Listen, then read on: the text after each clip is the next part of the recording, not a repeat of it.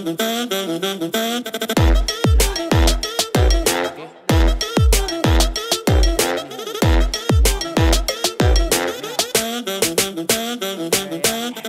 and welcome to Red's Business and Technology Podcast. I'm your host, Jackson Barnes.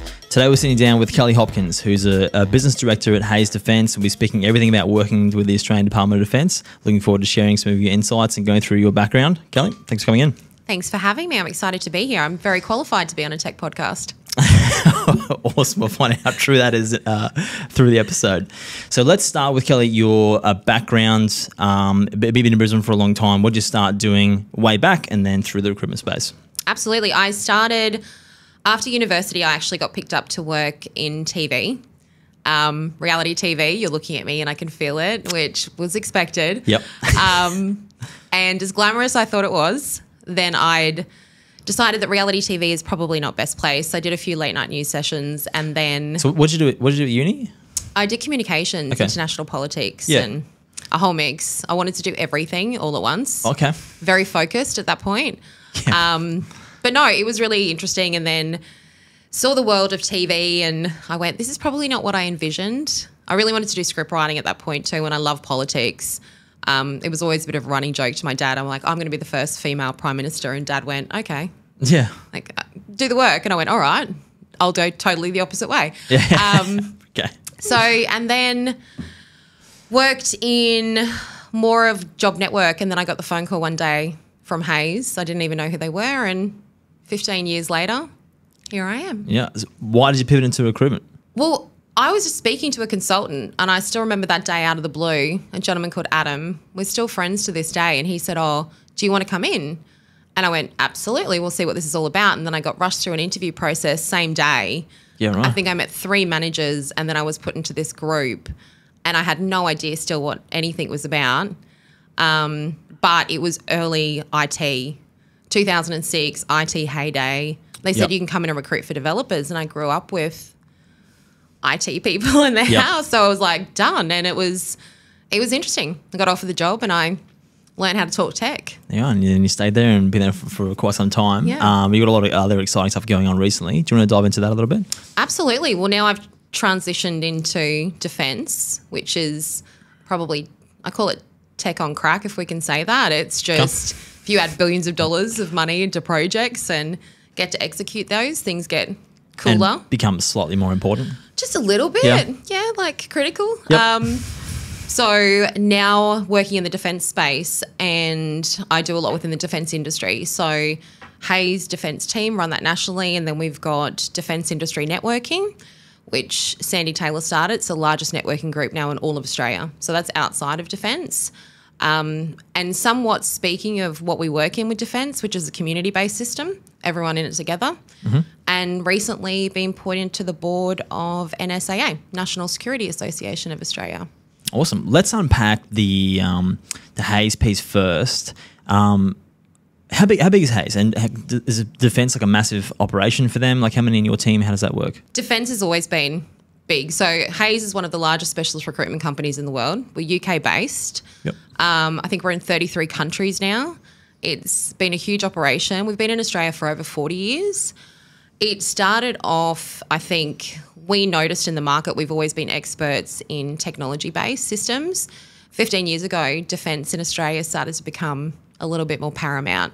We went from acquiring US-based planes and going through sustainment projects, and there really had to be a lens on how to fix human capital problems in that space. So we were lucky enough at that stage that we had Vivian come over from the US, who was in defence and in the US environment. Her dad was obviously a veteran and created the team. And then we expanded across the country just because we are in a rapid military expansion in Australia. So it was market versus need. And I think the thing is, when we're looking at recruiting generally, we're just looking at skills. In defence, we're looking at so much more. It's systems. There's requirements in nationalities and ITAR and security systems. So it was really a good time to have a team that just solely focuses on that. Yeah, very specialised. I imagine it's a lot different hiring for defence than it would be like an accounting firm or like any standard kind of... It's a little... You do have to put a little bit more thought into it. But it's I don't think you would ever have an opportunity. And like I said to you before, like where else would I get to climb through a plane? Like I get to climb through KC-30s and it's I get to see, exciting. it's just really cool. Yeah, let's unpack that a little bit. So the working with defence, and people listening, might be some good insight to how your business or an individual can start working with defence.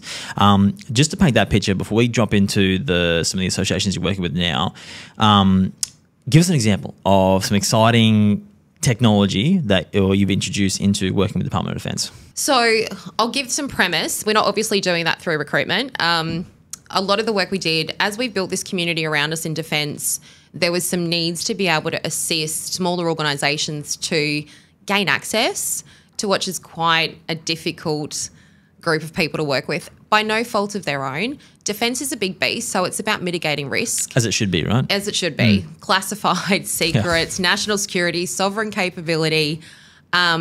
So through our networks years ago, I met Tim Walmsley, and he runs BenchOn, which is a phenomenal tech-based supply chain portal.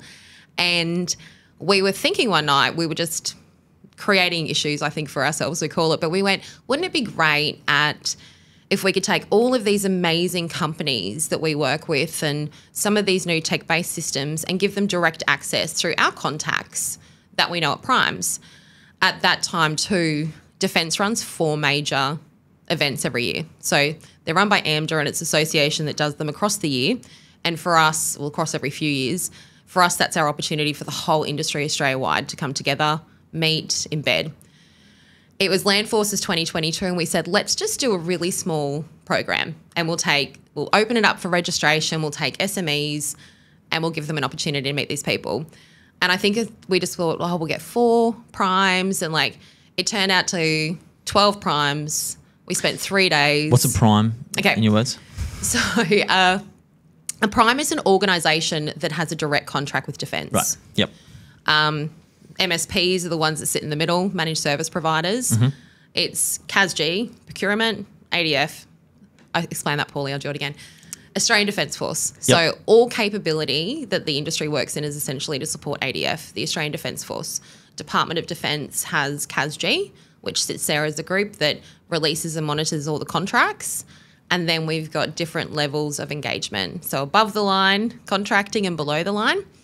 Above the line is for people that are wanting to, they contract in on other contracts. Below the line is contracts that organisations have won, and they're delivering straight to Defence. Right. It's very interesting, and I've probably done the worst job ever of explaining how that ecosystem that's okay. works. I didn't know that works. I'm going to learn a lot out of this. That's great. This will be we'll cliff notes. No, so so what turned out to be a really nice little idea turned out to be this massive thing, and we facilitated 181 meetings over 3 days. The Queensland Government, the Defence Hub, and we'll talk more about resources available for people wanting to and organisations to get into defence. But our Defence Hub in Queensland is phenomenal. It's defence jobs, and we'd reached out to Christine and Tori and the team and said, are you interested in supporting us to facilitate this? Because it's bigger than Ben-Hur. We've got day jobs. And they helped out. And I spoke to an organisation the other day, and they started with nearly $100 investment in 2022 Meet the Primes, and they're turning over $3.6 million now. Wow. It's insane. So organisations that primes would never have the access to. Yep. And we base the capability on where the need is. That's the next point. So you started that Meet the Primes essentially, and you thought it was going to be a little thing and turned into a massive thing. It's turned into a massive thing, and now it's run. We did the last one in Avalon, and we were lucky enough at that stage, Steve Baxter, Shark Tank. Yep. He's great. He has Beaten Zone Ventures. He decided to essentially host it for us there. Oh, cool. AMDA's picked it up for us now, so they're actually sponsoring it for free. Wow. So Indo-Pacific in November, they'll be giving us 2 whole conference centres to run it from. Wow, so it's really blown up. It has blown up. You mentioned off air, and it might be a good kind of talking point because I want to hear this story and I want to say for on air. Around the flight simulator. Can you go into what happened there? So there's always these weird and wonderful stories that I get told of people in defence and some of these ideas, and I'm all for it because I am a massive geek. So if someone's going to tell me these stories, I'm like, that's so cool. So I was speaking to someone from Department of Defence, and they're actually a good friend now, and they ran all the contracts for Army. And he called me one day and I said, oh, what are you doing? And he goes, we have to go see a gentleman about a flight simulator in his garage in Brisbane. And I went, what do you mean? And he's like, well, there's a guy in Brisbane that's built a flight simulator. And I went, in his garage? And he goes, yep. And he's like, but we're just going to go buy it. And I was like, who's building flight simulators? But it's the second company that I've heard of these guys. Like, sorry, there's another really big company and they're pretty well known at the moment. This guy was doing his helicopter license, right? Yep. Needed a way to do flying hours in COVID, and he went and built a helicopter simulator. And now he's selling it to defence across the world. So is that something where she's just building on the side and they would actually design like the platform and like that's their IP they're then selling to Defence Australia and everywhere else? Like essentially from the garage into a full-on business? Yeah. Wow. I think Australia's a little bit different with how we run defence and how we acquire. It's not like US defence. US defence is quite rogue. Okay. Hopefully no one's watching this from US defence. I'm going to get a knock on the door next week. There is a bit of lack of IP and everything in the US. So I think essentially, and I may get fact checked on this, if you sell something into defence, they can just take your patents and build it themselves. Oh, wow. Bit rogue. Yeah. Here we're a bit different. So either a lot of organisations will see shortfalls in defence or there'll be contracts released and they've built a solution specifically for that. So they might be a maritime company and they're working on shipbuilding, and it could be all the way down to an organisation that makes cables.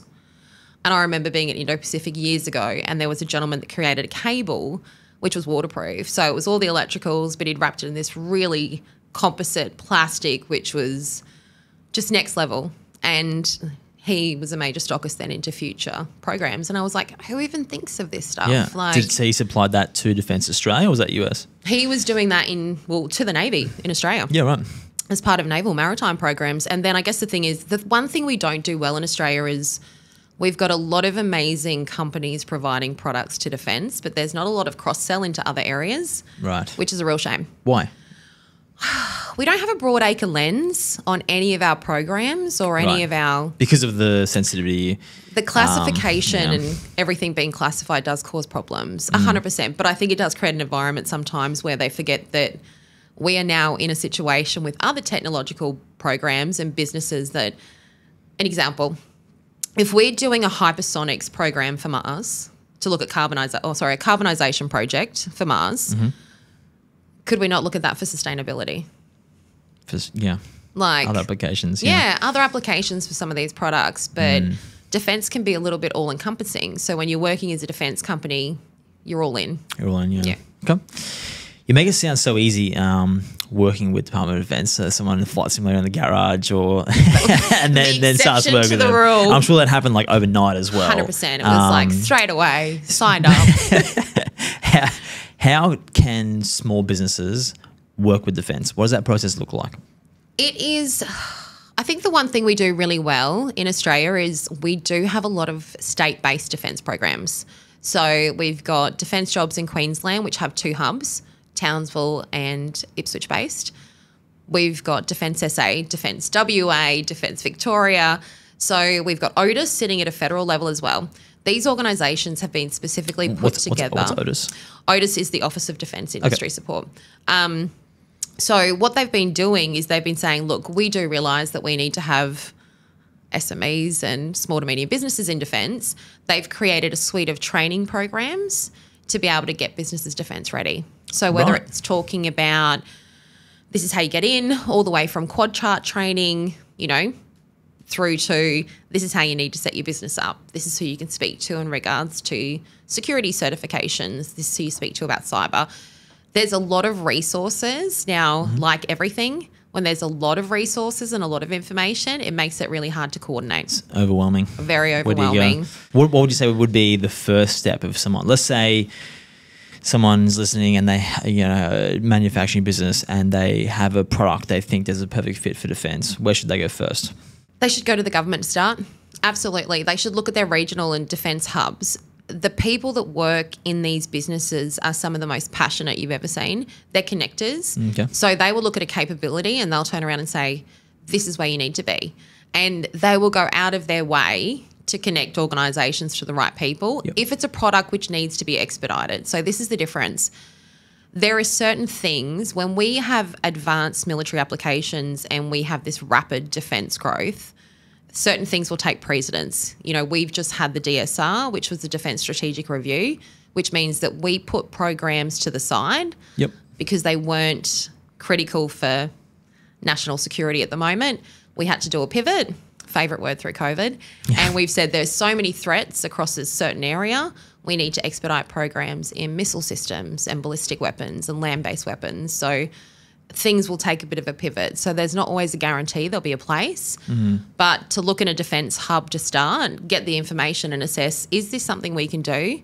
Because it's not easy. So do you need to know someone like you who's connected into defence to go and do that? Or is there, because you can't just go like knock on the door of defence, right? Like, well, you couldn't get to a base. So, order these organisations, no. So when you say like go to a defence hub, what does that mean in practicality? Does that mean like, is there like a website you can go to submit to speak to someone? Do you literally say on Google, or do you have to go through someone like yourself to go, who knows who to speak to?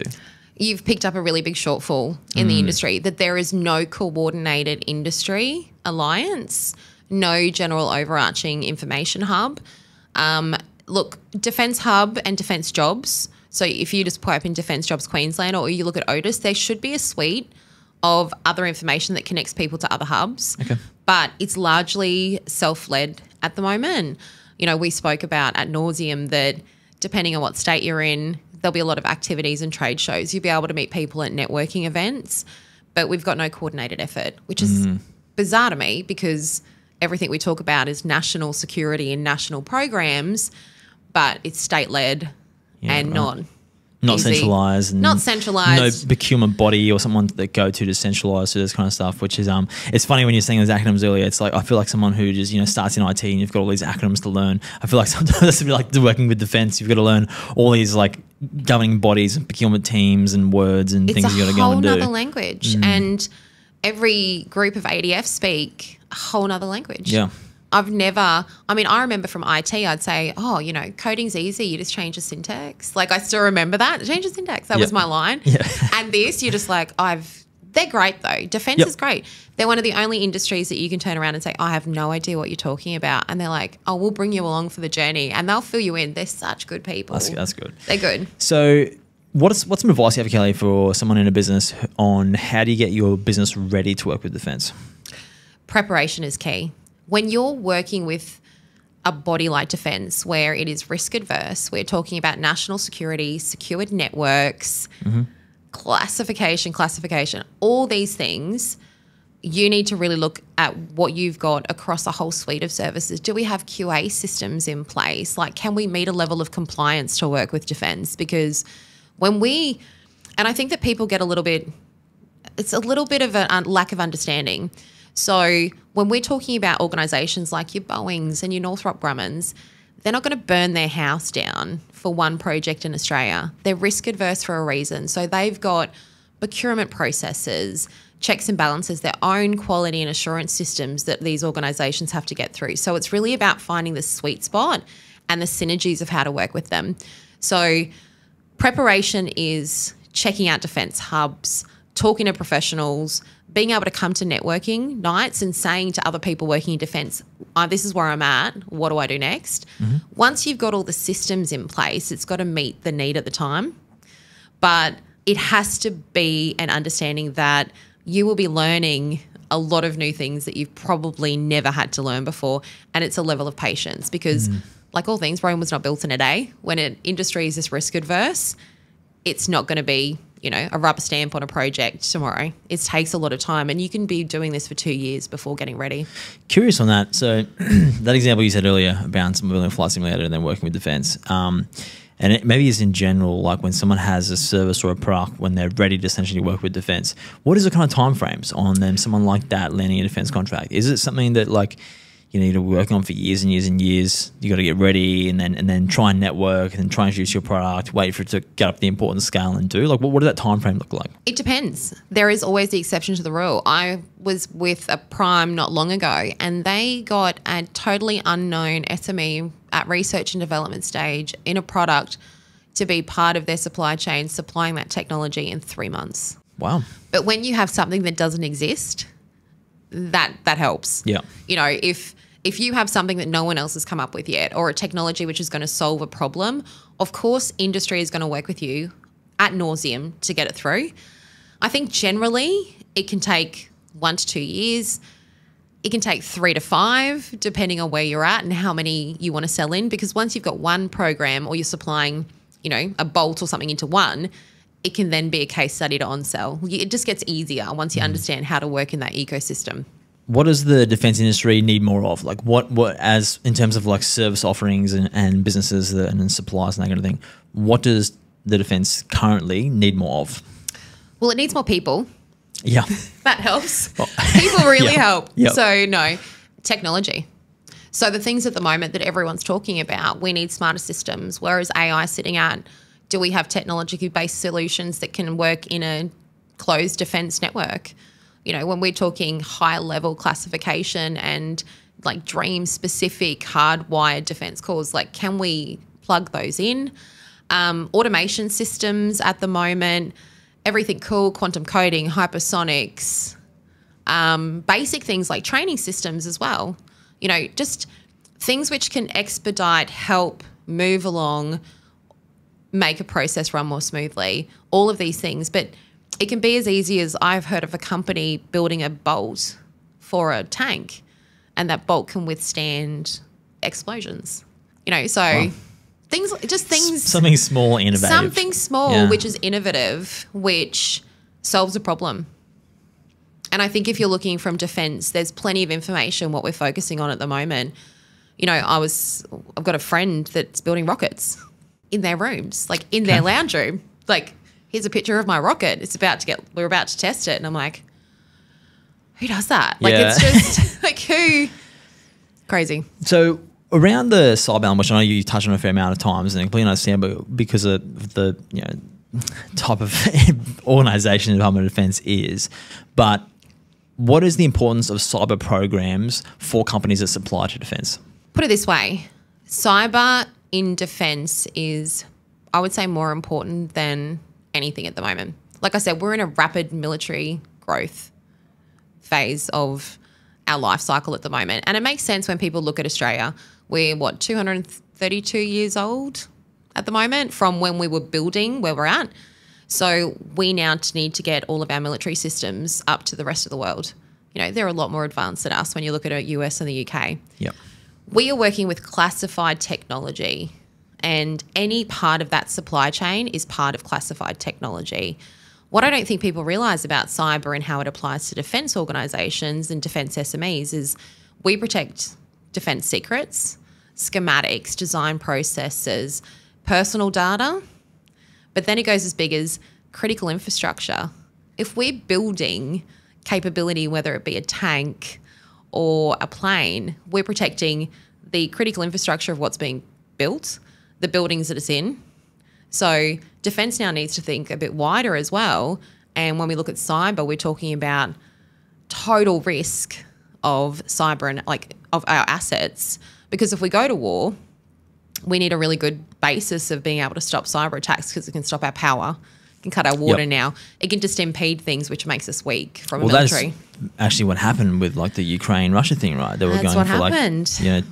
Nuclear power plants and like telecommunication towers was the other thing they were kind of going after. But right? Ukraine wasn't meant to happen like that. So we had Yuri and Vassal at our a conference, and Yuri said something which was really poignant. He said this was meant to be a technological based war.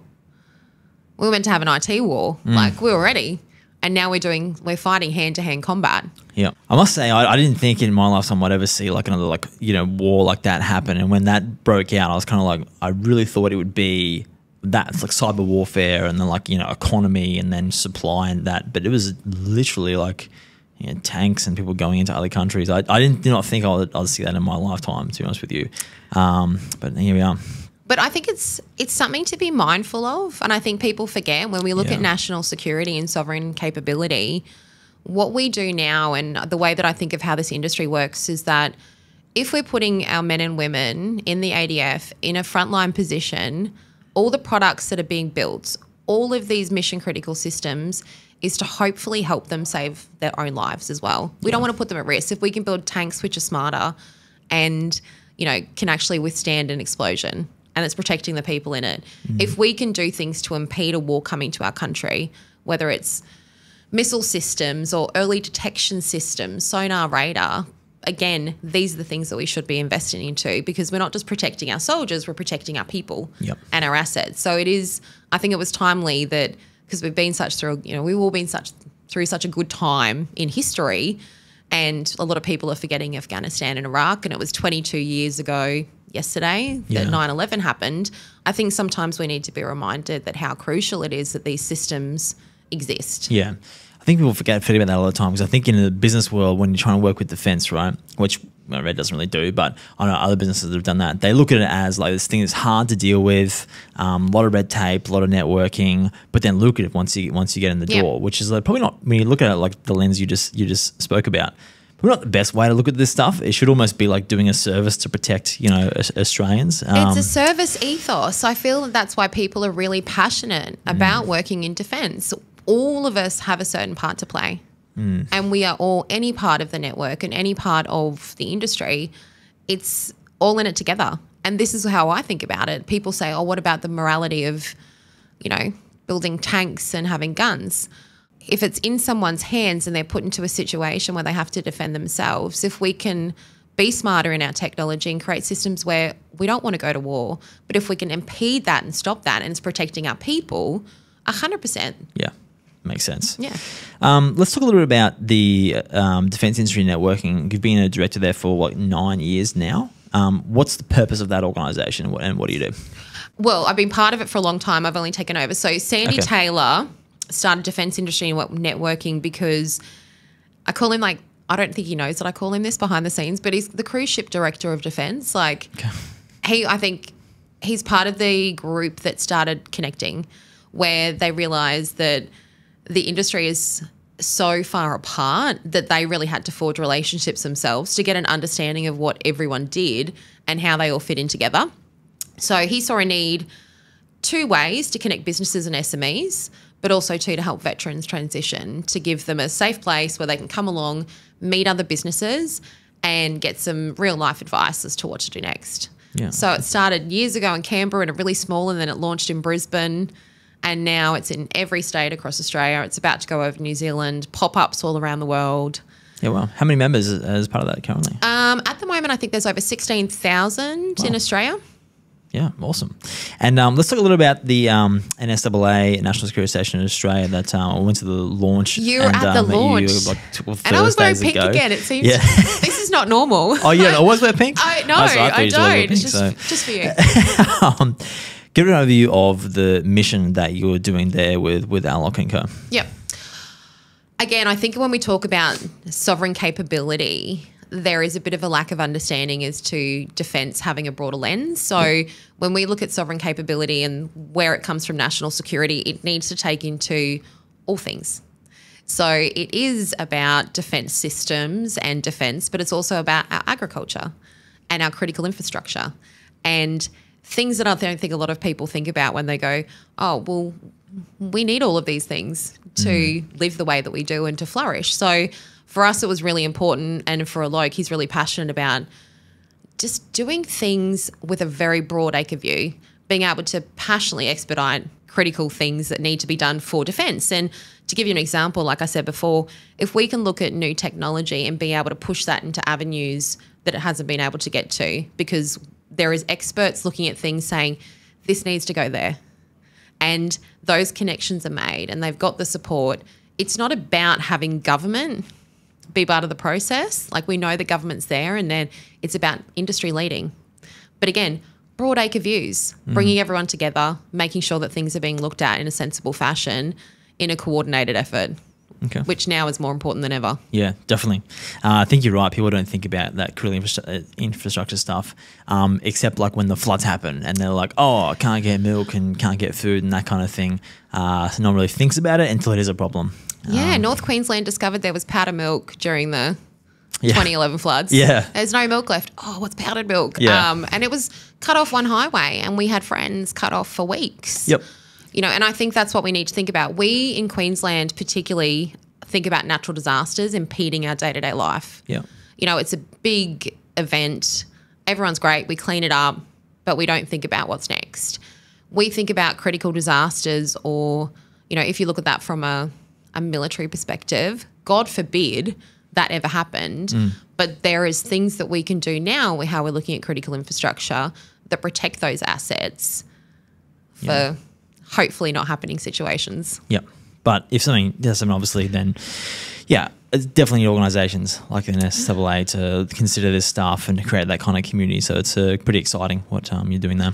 Yeah, and I think too, like, I mean, Israel, for example, you can't go into a train without, that train's bomb ready. It's got, you know, it's protected. And I think things too, like, plan for the worst, expect the best, but at least have the systems in place where we are not always being reactive. We have to future plan. Yep. Definitely. Let's pivot back to the recruitment side, so the day job. The day job. The day job, as you called it earlier. Maybe so you can share some insight in your experience, because you've been 15 years in the recruitment industry now. Let's give it open first. How do you find good people? It's a very good question. A lot of work. Yeah, okay. It's a lot of work to find good people. The world of recruitment's changed. I mean, we spoke about this before and you said, what was it like back in the day? And I would be like, we had higher unemployment. So we had a lot of people and we had a high level of immigration. So we had a lot of talent. We also didn't have the expansion of economic systems and projects, which we have now. So before it was probably easier. You know, a lot of organisations will say, we posted a job out on Seek and we had 300 applications and they were all quality and it was really hard for us. Yeah. But it's also about industry meeting the situation at the moment.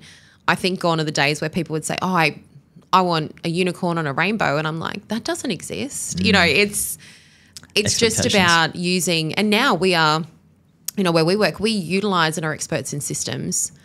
Our CEO, who's just retired, he was an AI engineer. Really? Yeah, over in the UK. And it was actually quite funny looking at someone from that lens where he was looking at new technology and how we create systems in our own business. So we've had AI automation in our systems talking to us for years. Yeah, right. Because that's how much we invest within our databases and our platforms. So roll back to 15 years ago when you first started at Hayes and took the job. There would have been no LinkedIn back then, would have been more like newspaper focused, I'd imagine. We had ads. How would that look like? It was great. That's great. It was great. Like I said to you before, so I had to code in HTML my own Seek adverts for keywords. Yeah, right. A skill. So yes, we're talking, we actually had at that stage, and I still remember Adapt, which was one of our biggest investments, which was our database. So we thought we were incredibly advanced, and we were. We would have searches set up, and my boss at that time had things like, and we did IT recruitment, so we thought we were the bee's knees. It was a lot of find and engage, being able to that was the start of emailing people. Right. Like we would, not for, please send this on to your 20 friends and otherwise your pet won't die, like early MSN emails. Yeah, right. We would start emailing people with jobs. Seek and everything was just coming through. Where would you find individuals back then? It was mostly driven at that stage by Seek. Okay. So other job boards at that point, candidate attraction strategies, newspapers. We were Australia's largest newspaper advertiser. Right. Yep. It was a very fair point. We actually helped Seek establish in Australia as an organisation and backed them. And we were their largest account. Yeah, right. It was a different time, but technology was just meeting recruitment. Yeah. So it went from, and I was there for it. So we used to have paper files, and it was great because if your laptop, like if your computer died, you could still pull out a hard file and call someone. Yeah. And then we transitioned out of that because now file security and data security, our cybersecurity as an organisation is huge. And it's something that we put a lot of money into investing because we have probably more details than a bank. So our systems and processes are next level from a secure perspective. So we saw this very easy breezy world of paper-based systems now into full-blown, you can't move from your computer. Lockdown. Yeah. swipe cards, treat us like bank security, it's really interesting how it's all changed. Yeah, which is good though, because imagine, amazing. you know, if there's a candidate wants to go recruitment, especially for defence, right? They don't want their details going to any like hodgepodge recruitment or company or getting leaked or anything, right? This is what blows my mind though, because I look at CVs and people have so many of their personal details still. You know, my date of birth, whom I'm married to. I've had people there put my visa number before. You know, I'm just like calling them going, you don't need all of these things. You don't know who this is going to. And there was a lot of Seek scams for a period and job board scams where there was actually people advertising for jobs and stealing people's data. Yeah, right. Which now people are a little bit more mindful. So what are you seeing from the recruitment industry now? Imagine now you've got things like LinkedIn be big and Seek, and like how do you find people and advertise roles currently? We as an organisation had to look internally. We saw a change in how people were applying to jobs. Well, the Seek numbers weren't adding up anymore. People weren't coming home and looking at, say, LinkedIn or Seek to find their new job. They were coming home and sitting on social media. Okay. So we had to track data like all good companies do. And we said our investment needs to be into our own systems. So our investment was building new databases, which are technologically driven with AI built in. Our website was re-amplified to be able to contain data and be its own job platform. It has been totally set up with our marketing team behind the scenes in regards to capturing like the ROI. Every interaction that a human has with our systems is tracked and we can follow it up. And we have all of these tools now integrated to make our life easier from a find and engage, but never taking away from the human connection, which is you still want to talk to people, assess whom they are, and match them to the best organisation. Yeah, okay.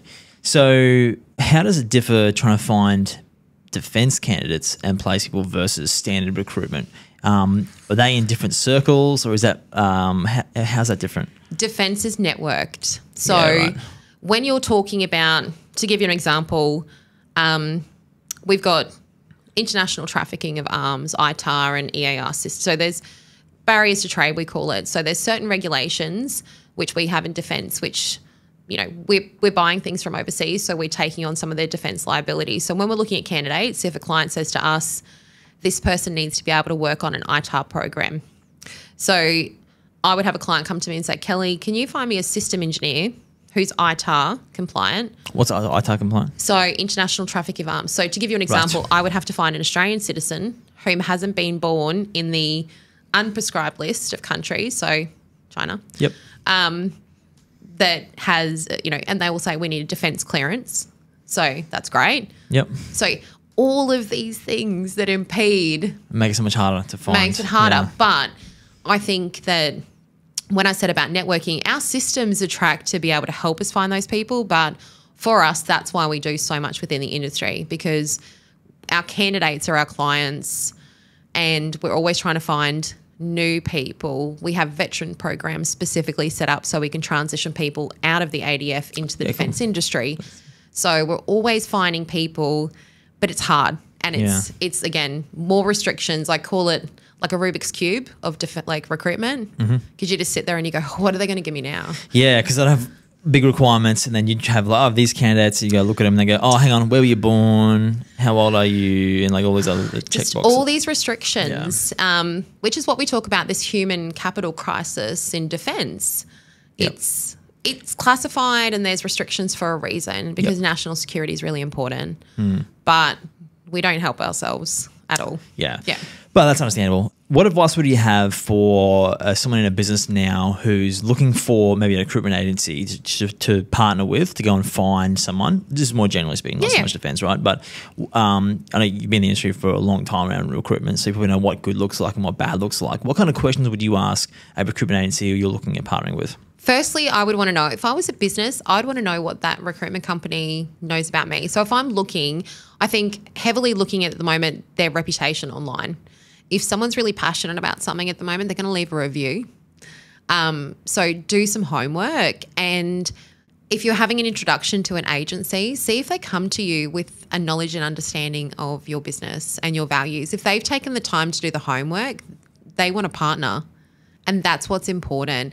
I know a lot of agencies and will go in and they'll be selling all of their benefits. Like, we have many benefits of working for us. We're massive. There is things, but it doesn't mean anything to an organisation that wants you to care about them. So definitely, that's good advice, actually, to make sure they're coming prepared and actually want to partner with you, learn about your business, understanding if they demonstrate that back to you.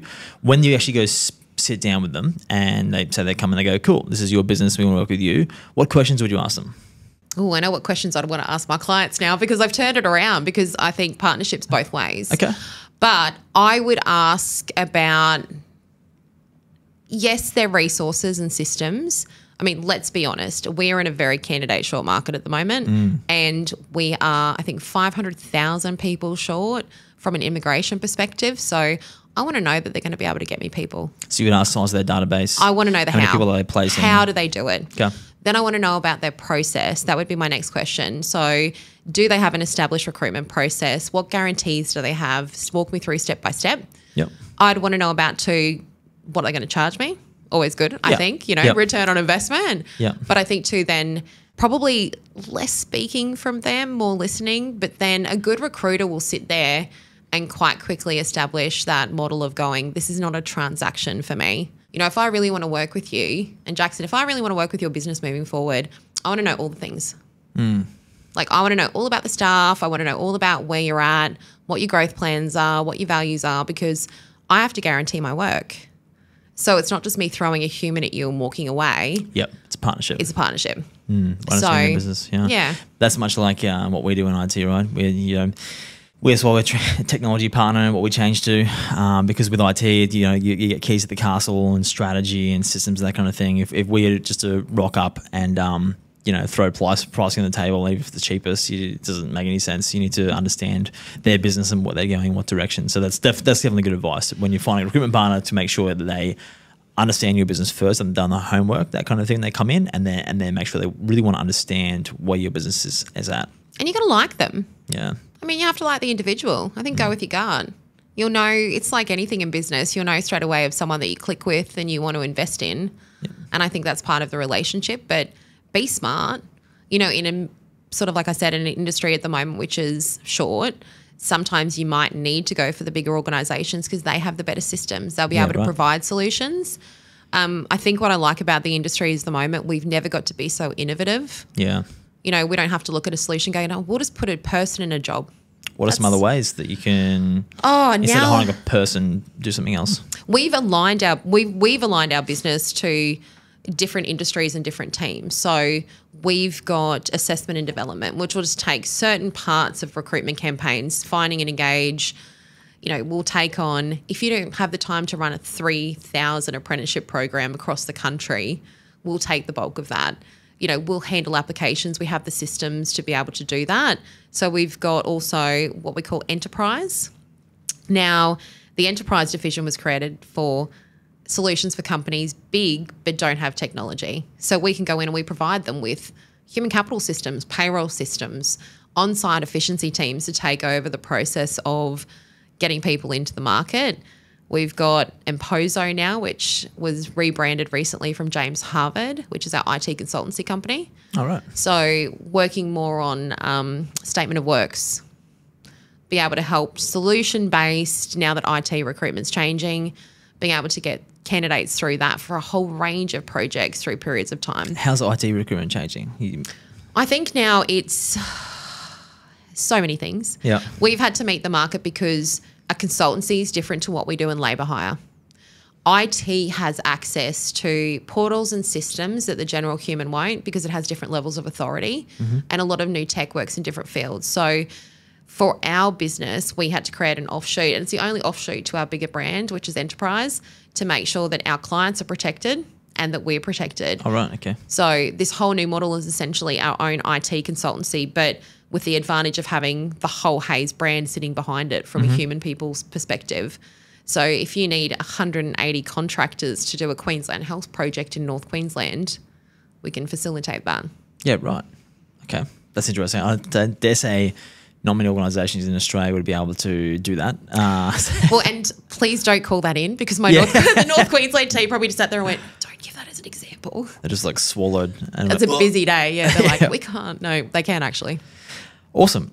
Kelly, really appreciate you coming in. We've gone a little bit over time, but let's wrap it up there. You share some good insights around defense, how you can work with, and also some recruitment, what's happening in that kind of space. So looking forward to staying in touch and seeing how you go with an SAA and everything else you've got going on. Appreciate it. Thank you for having me. And yeah, we'll see what comes next. And everyone can register for Meet the Primes too if they go to Benchon at the moment, if they want to be part of the defense supply chain. Awesome. Benchon, is that benchon.com.au? Is that where they go for that? Yep. And how can they reach you, Kelly, if they want to reach out? They can reach out to me on LinkedIn, or otherwise we'll put my email on this podcast later on. Awesome. Thanks, Kelly. Thanks. See ya. Bye.